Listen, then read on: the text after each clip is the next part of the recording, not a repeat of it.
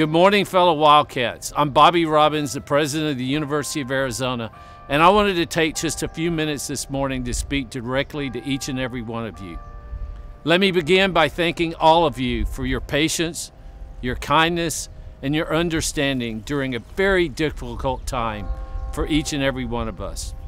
Thank you for working with our outstanding faculty and staff to finish out this semester remotely and making the best of a very challenging situation.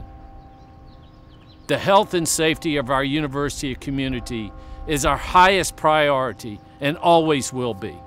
That's why we made the difficult decision to ask you not to return to campus and to adapt to new ways of doing almost everything in your life.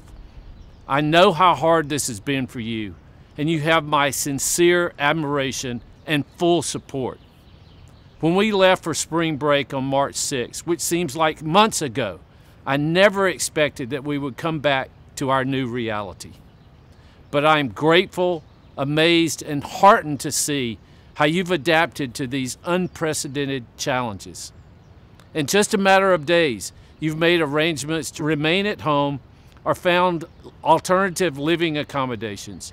You've continued your coursework online and adapted to a new way of learning. And you've helped your friends and classmates along the way. For our seniors, we are heartbroken that the commencement that you have longed for cannot happen at this time. I will miss seeing each one of you walk across the stage and snap pictures with your fellow graduates and loved ones. I hope you will come to understand why we simply cannot hold the ceremony as planned. Please know that many people are working very hard to find ways to recognize you and in the important milestone in your life. And we will never forget the class of 2020. All of you, along with our faculty and staff, have risen to meet incredible challenges. You've remained committed to your classes. Faculty have moved mountains to make sure that you have the opportunity to learn, and staff have literally been working around the clock to keep the university functioning and our campus supporting those who need it. Compassion and empathy will see us through just as it's gotten us this far. Thank you for all you've done.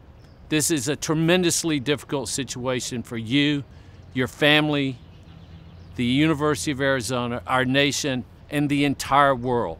But I know that we will get through it together. And if you are able, I encourage you to find ways to give back, even in small ways, to your community. And please, please stay healthy and safe.